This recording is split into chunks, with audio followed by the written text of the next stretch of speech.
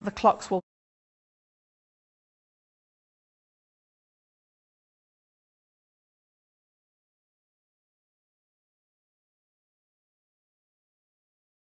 to president on November 2nd, 1999.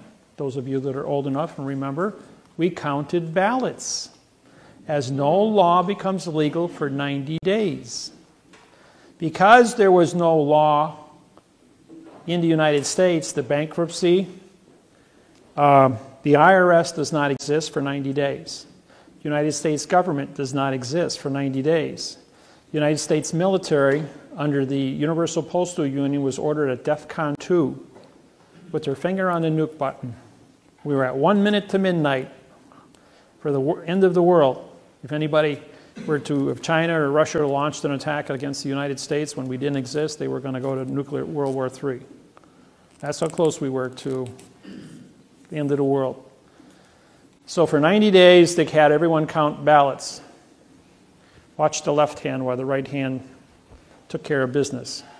And on November 2nd, February 2nd, 2000, Bush, with 47% of the vote, was the 45th consecutive left-handed president in the United States. No president has ever been right-handed in the United States since 1775. What's the significance of that? Left hand develops the right side of your brain, which is logic. The right-handed people use their left side of their brain, which is emotions. Anytime two of you were to get into an argument, no matter what you are saying to each other, and you are heightened emotionally, I can throw a math problem at you, like 3 times 3 times 3 equals 27. In a time it would take you to analyze the answer of that, you would take all your energy from your left brain, transfer it to your right brain, your blood pressure would drop 60 points, your emotional would become stabilized in 3 seconds, and you'll be using the logic side of your brain and stop fighting. So anytime you get upset, do a math problem, completely cancel your emotional upset. How's that for a fix it? Didn't know that about your human brain, did you? Yes. Aren't the elections in the even years, though? 1999, November 2nd. President doesn't take office until the even year. They're elected on the odd year.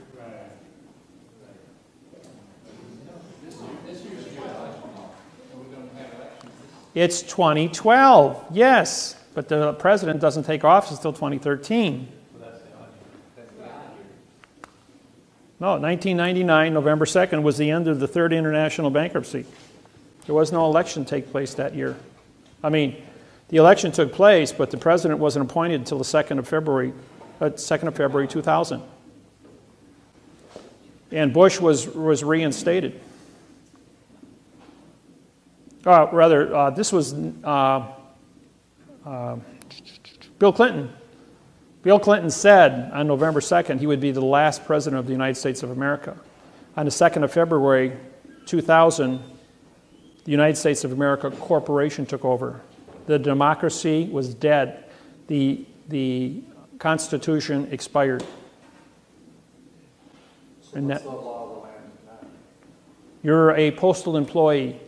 You carry postage stamps in your pocket. So where does the UCC fall in? UCC is copyrighted by England, has no effect on the United States. If you use copyrighted material from a foreign country on a foreign vessel in dry dock, you're babbling because you don't have a copyright release. Only attorneys and lawyers and judges have a copyright release from England. That's why they joined the bar. If you're not a bar member, you can't practice in a foreign vessel in dry dock. So how do you capture a foreign vessel in dry dock? You don't. You create a court within a court. In other words, when you file a lawsuit with a stamp on it, it's a postage vessel. The postage vessel, when the sentence structure says, this is the document because it came to the dock, received the docket number, and is now a document. Document contract. 2 or more people make contract. There is 2 people, your claimant and a boss elite. Document, contract, postal vessel. Postage stamp on a piece of paper is vessel. It's federal, so it's a federal court venue. The word jurisdiction, people, means opinion. Don't use the word jurisdiction. Why do you think you have a jury? A jury, J-U, means no law, and R-Y is contract. It's a no-law contract. The word judge sits on a plane different than yours. Even in tribal law, whether it be the witch doctor is the judge, the king of a tribe, anywhere on the planet, a president, a dictator, they all stand on a plane to break the continuance of evidence as an actor on a stage, talking babble in adverb-verb language. Therefore, you go into an auditorium, you see a person on a stage, they are under contract to perform, you buy a ticket, which is a contract of your opinion. Your opinion is on stages. Your stages, here's the plane of the stage, and then you have your seating going up. This breaks the continuance of evidence with the stage, and you are only witnesses or opinion entities watching actors on a stage, no different in the courtroom. So the only way to engage and have your rights or whatever you're trying to do... Engage means no contract, I-N-G. To gauge when you go in there. And that's a correct word. You do gauge a situation. Gauging means to analyze, to look at the knowledge of your environment. You're gauging the difference between right and wrong, good and evil. You're gauging the conduct of what the actors are, ACT, no contract people, because they write everything in the courtroom is an illusion. And I'm going to put a courtroom up here in a minute and show you the tricks and the traps that are going to happen inside that. So when I go to file a document, or a doc. No, it's a document. Okay. Do I put my stamp on that document? Yes, and you sign it, making you the postmaster and postmaster, banker, and judge authorized to transport the vessel from the street into the vessel and dry dock. You send before you walk into the courthouse to dock your vessel, you mail it registered mail to yourself. Your vessel has now been registered with the post office, which is controlled of the port authorities, which licensed the courthouse to dock its vessel on planet Earth. In the event that you are the postmaster now signing the stamp to carry the document into the courthouse, you are the letter carrier and postmaster authorized to transport the vessel to the clerk's office, and you can't be arrested as a letter carrier delivering the mail to the courthouse, even though it's a foreign vessel in dry dock, because you're already the post office, which controls the port authorities, which docks the vessel. So you have a higher authority. You're like the senior judge of the courthouse. Little secrets. Did they still stamp that document? Yes, and when they stamp it, they make contract. Absolutely. I sign every federal district court stamp. I sign over the top of it, capturing. Ask for it back. Absolutely. You sign all yours and say, they all have to be conformed. Give me that back. I'm going to sign my name over your stamp, and you sign your name too, clerk. And you usually have to have 5 copies. So do I send 5 copies? Actually, 7. They get 2. You keep the rest, 5 back. Okay, so I mail 7 copies to myself? No, just the one. Just the one. Just to get the serial number. That's all you want. It's a registered serial number. Okay. But then how do I have a copy or... You keep the registered serial number. You're going to mail it to yourself. You keep the envelope. Okay, got it. Okay? If you have one copy that's sealed inside there, it's always sealed inside there. If it ever comes to a... I'm jumping the gun, but are you going to just go through all of these?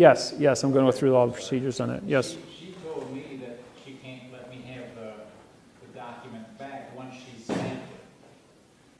All of them are stamped, and if you sign the others in front of her, they all have to be conformed.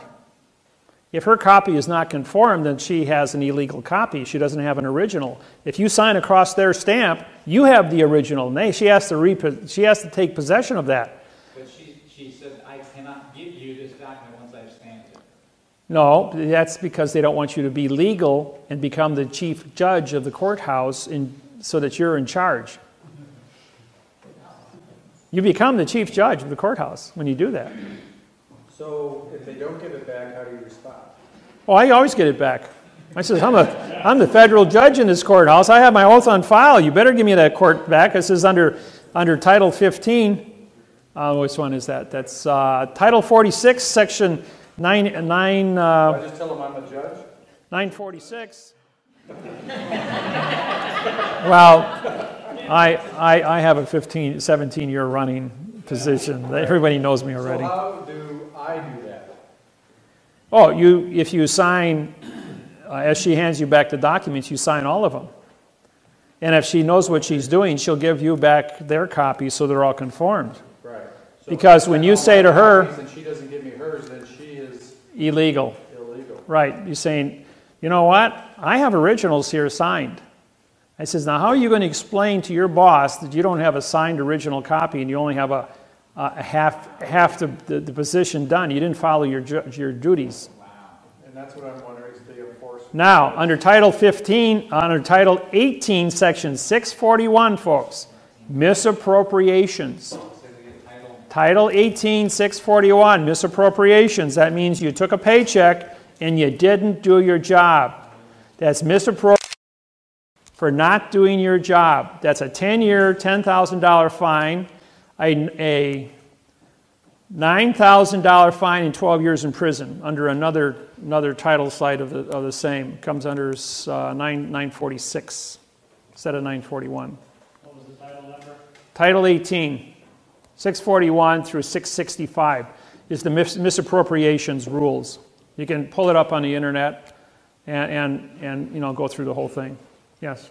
So does that mean when we took for the mortgage fraud, the ones that we filed at the district court in South Bend, when we gave them the copies to file stamp them, we gave those to have them all file stamped and have the case number stamped on them. Correct. And then we took ours back and they kept theirs. Correct. So, was that correct, or was No, they have their 2 copies, you have your 5, but in front of them you sign or autograph your name across their stamp. And when you autograph your name across their stamp, they have to give you back those 2 to autograph also. Otherwise, they're not in conformity. And that makes you in contract with that building, with that vessel being docked.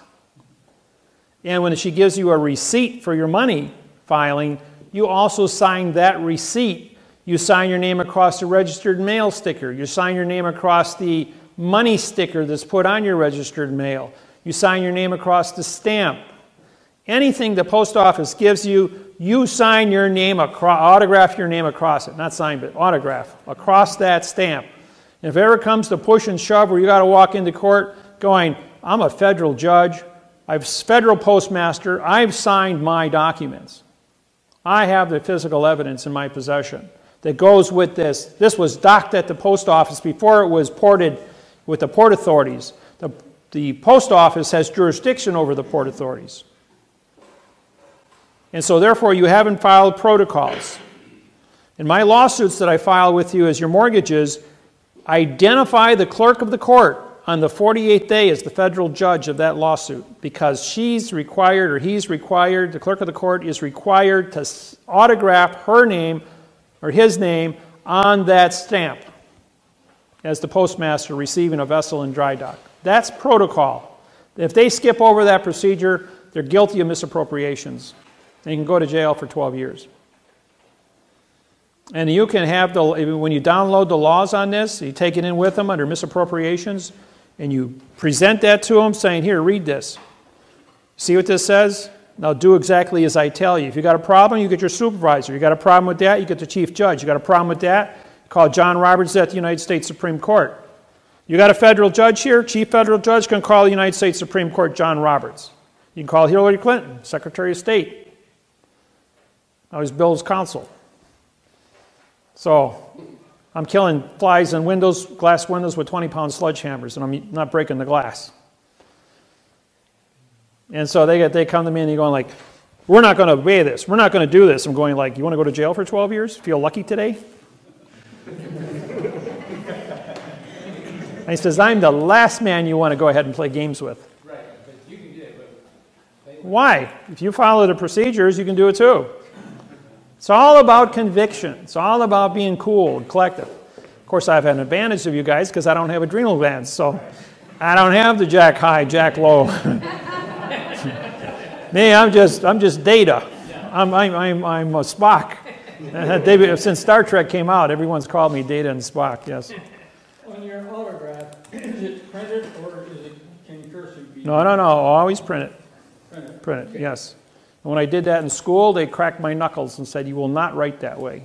We're going to force you to be in fiction." Cursive writing in school. Say again. They're taking cursive writing out of the public schools. Did you know that? They're taking it out because of this program. Yes, I've been suing, and the teachers are going, this is correct, we're wrong. And they're changing, this program is changing all languages on the planet. You can't move forward. You see, on January 6, 2012, there was a little glitch that took place. The Hubble telescope took a picture. And the picture showed 3 more of these spacecrafts in Greenland headed this way, which will be here on 12/21/2012. For those of you that watch TV, there's a new TV show with no electricity. You know why? Because when you put up here's Earth, and you put a quadrihedron with Earth in the middle, you've got line of sight 4 spacecrafts the size of Lake Michigan. They have put a dampening field over the planet and shut down electricity. What do you think is going to happen in a world that runs on computers and electricity without electricity? They go back to 1880 overnight. How do you get the food to the populated areas? You don't. Huh? How do you farm your farmlands without tractors? How do you harvest your crops? How do you run your canning facilities? How does 8 billion people get food when there's no way to get it, move it from point A to point B outside of whatever you're capable of growing in your own garden or being able to can because you have a stove, a wood-burning stove that you can can with because you know the principles of canning. I do. I know the survival issues. I know how to make water out of thin air with nothing but a sheet of plastic. Dig a hole in the ground, put a sheet of plastic, pour dirt around it, and overnight it'll make a gallon of fresh dew water, which comes out of the ground 24 hours a day, 7 days a week, indefinitely. And you just run a little hose out, and you can pump it out of there all day long, fresh water, and have all the fresh water you need. As pure it can get, evaporating out of the earth from underwater, from the cistine. How to make fresh water, how to do food, how to do canning, how to live without electricity. I've been there. I know how to do it. I always tell people, if there's ever any kind of an emergency, the place you want to be is in my back door because I know how to stay alive.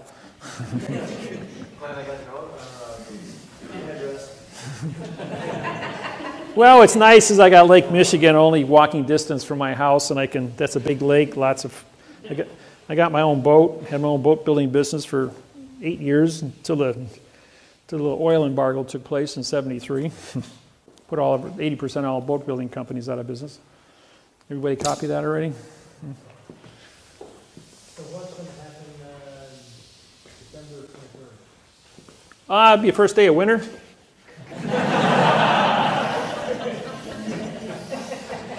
And remember, if the world doesn't end on December 21st, make sure your 401k is paid up on December 22nd. Okay, we're going to go next to the courtroom. I missed that. What was that about the 401k? I said, if the world doesn't end on December 21st, 2012, make sure your 401k is paid up on December 22nd.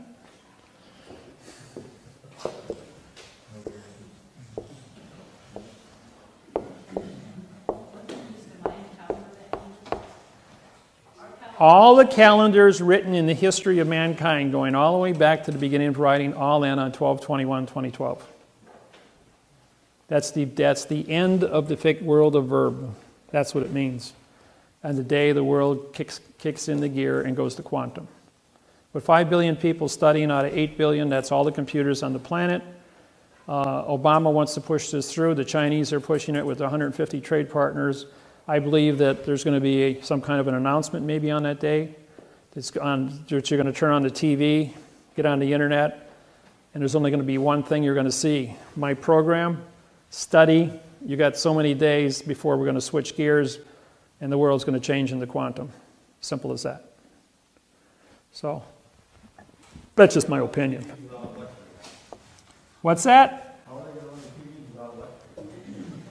Oh, by the way, if they put the dampening field up, batteries don't work, electricity doesn't work, solar doesn't work, wind doesn't work.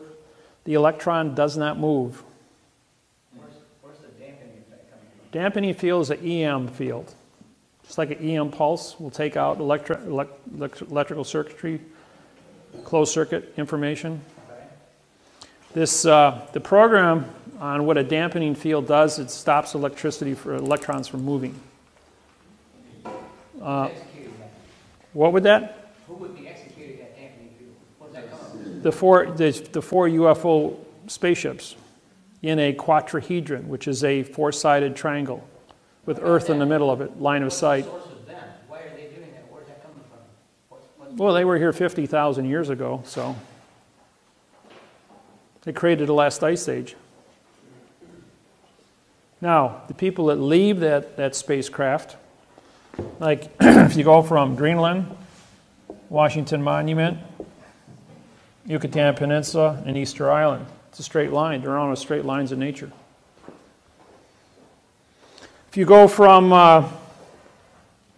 the Lexer Pyramid through Memphis, Tennessee Pyramid, it intersects as a straight line with the Lexer Hotel in Las Vegas, Nevada. A sphinx, a pyramid, an obelisk. A sphinx, a pyramid, an obelisk. A sphinx, a pyramid, an obelisk. If you have time,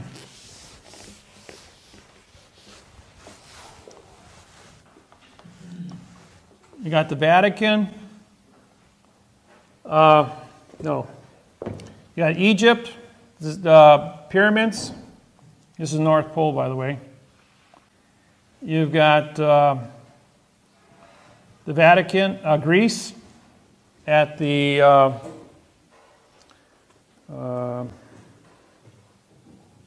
Acropolis, where there's a obelisk. Obelisk at the Acropolis. Vatican Square. Vatican is a clock, a seasonal clock with a obelisk in the middle of it at St. Peter's. You go to Paris, which is the church built in 300 AD. Paris was the center of the church, Catholic Church, in 300 AD. From there, you go to the to London at the Masonic Temple, where they have the rose line and the obelisk and the glass pyramid. You go from there to Washington, D.C., where you have an obelisk, and you end up in Las Vegas, Nevada.